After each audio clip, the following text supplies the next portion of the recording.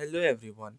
In this quick tutorial, I am going to show you how can you hide your username on Discord. So first of all, you should know that usernames are not available anymore on Discord.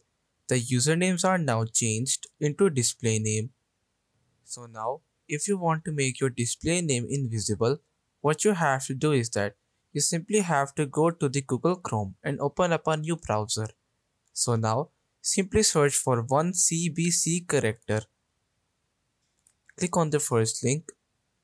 So now from here, simply copy this invisible character. Once you copy that, go back to your Discord.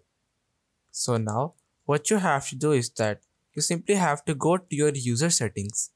Now, on the display name, you simply have to click on edit and then change it or just paste the username that you copied from that website. After that, click on save changes. So now by doing this, you can very easily turn your username or display name invisible on Discord. So that's pretty much all for today's video.